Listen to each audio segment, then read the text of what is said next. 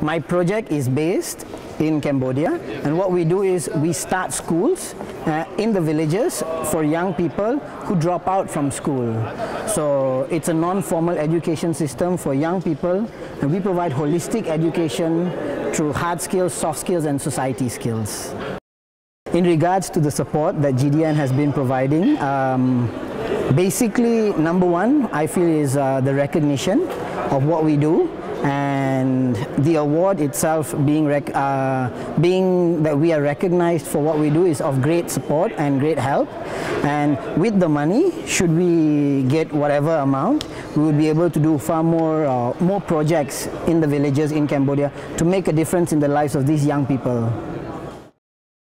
Conference was, I thought it was very well organized, and also we had some sessions before the conference. I thought that was very useful in terms of some key points that we managed to learn from that in terms of presentation, which we would not only be using for the conference, we would be able to use for the rest of our lives and in our work, in our programs and whatnot. And we might be able to even use it to educate other people how to become whatever we have learned from here.